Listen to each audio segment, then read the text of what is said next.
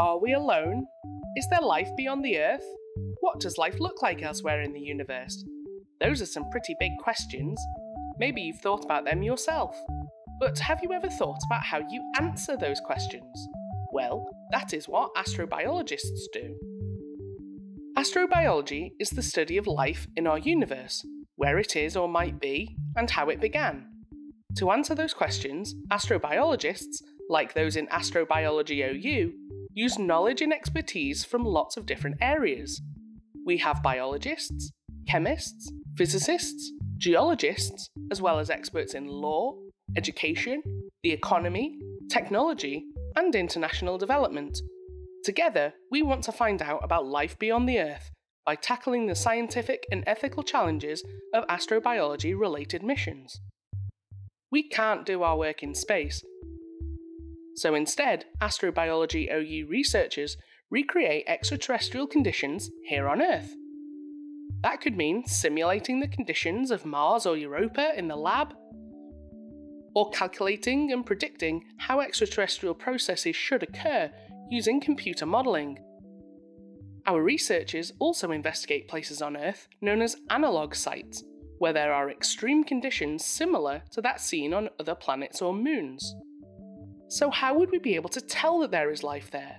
How would we be able to tell that there was life there in the past? Our researchers are looking for biosignatures, clues that life has left behind. But figuring out where there might be life seems really difficult. We have an amazing array of life here on Earth, but we're just one planet, orbiting one star, in a galaxy with billions of stars, in a universe with billions of galaxies. How do we know where life is most likely to be? AstrobiologyOU researchers compare their research with the information that comes back from space missions to look for habitable environments, where there might be conditions that support life. These include places where there is lots of water, like the oceans underneath the icy surface of Enceladus.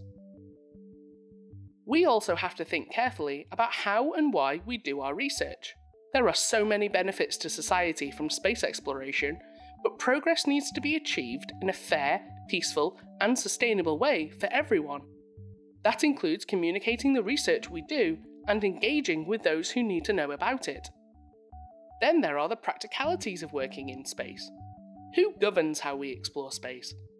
How do we make sure that we don't contaminate space with Earth's microbes, and make sure that we don't bring back extraterrestrial contaminants or microbes to Earth? Our law experts examine the rules that ensure activities in space are conducted in a safe, ethical, and environmentally friendly way.